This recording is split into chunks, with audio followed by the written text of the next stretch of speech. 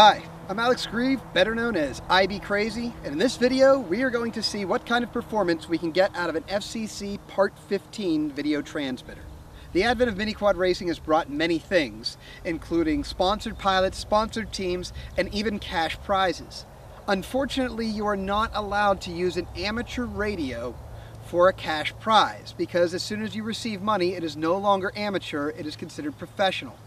That means you must select one of two things. One, a licensed transmission system, or two, an FCC Part 15 compliant system.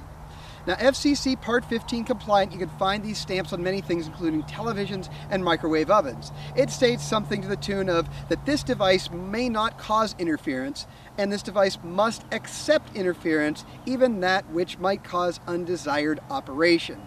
Now, that doesn't sound like a great thing for a video system. But the question is, how good do our video systems actually work, and how subject are they to outside interference? In this video, we will be using a TBS Greenhorn 25 milliwatt FCC compliant video transmitter. For the antenna, we will be using the left-hand circularly polarized air blade. For the receiver, we will mix a couple of different antennas to investigate their performance. First, we're going to use the air blade, then a 3-turn helical, then a 10 dB IC Crosshair, and finally the 13 dB IC Pepperbox to see what kind of performance each of these receiver antennas gives this 25 milliwatt transmitter. And you might ask, Alex, why are you going left-hand? Well, the Airblade is the best Omni antenna I have currently available, so I'm going to, of course, use the best to increase my probability of success. Also, most pilots run right-hand circular polarization, so left-hand is less likely to see interference. So, of course, I'm going to run left-hand.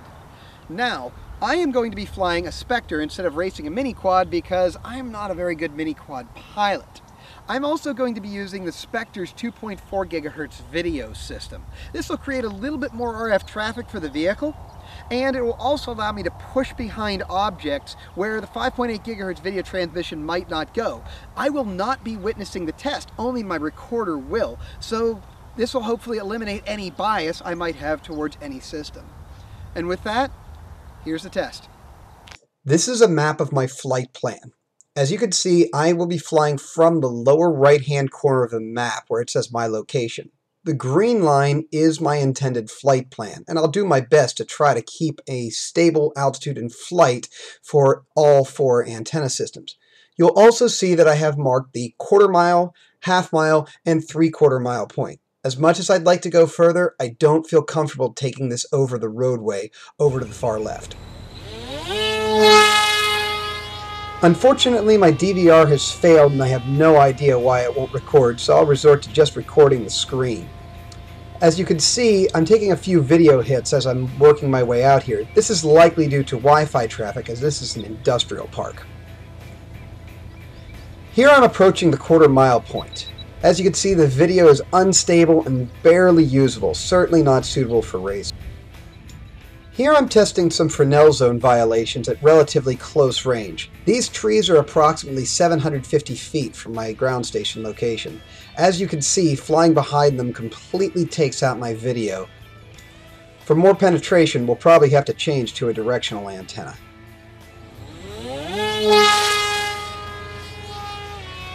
Now we're on to my helical antenna.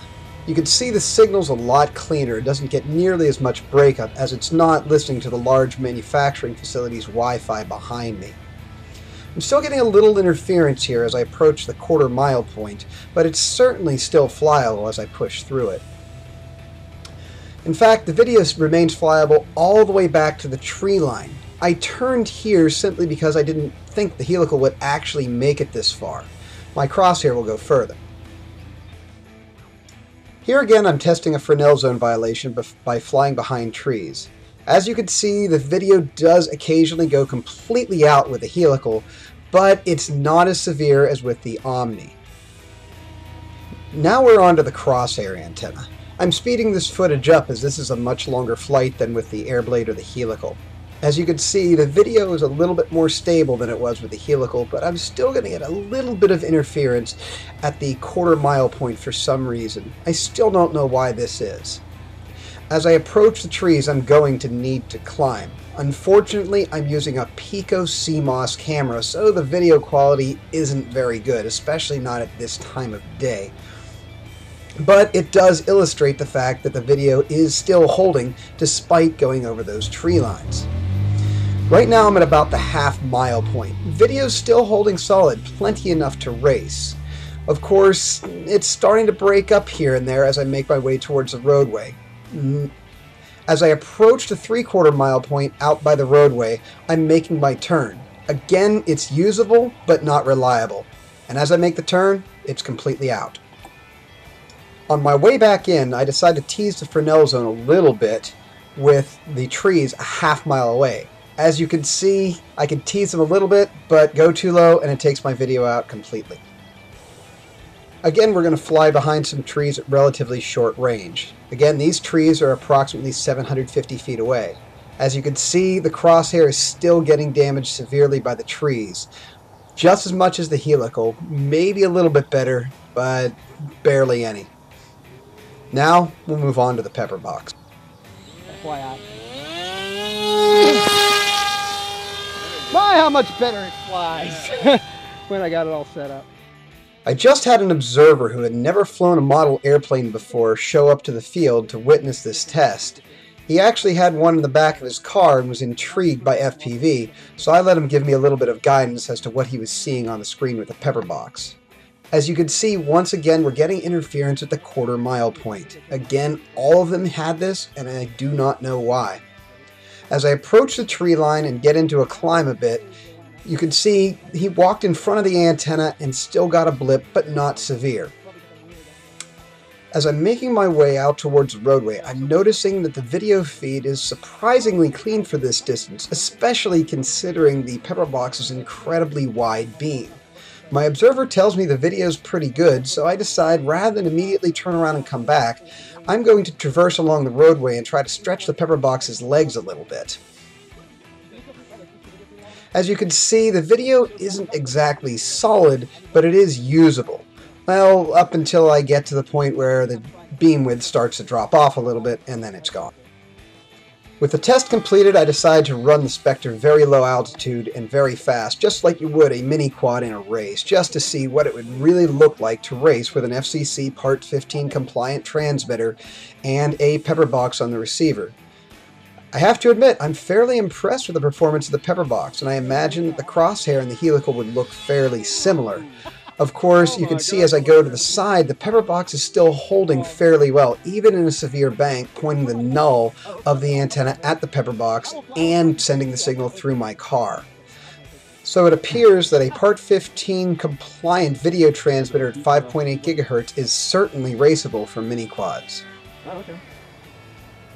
That's what I did. I actually started my business based on teaching people about the technology. This is a map overview of the Airblade performance. The area in yellow is where the Airblade performed well enough to race. The area in red is where the signal was not good enough for racing. You'll see in the lower right hand corner where I violated the Fresnel zone that the area is red despite being close.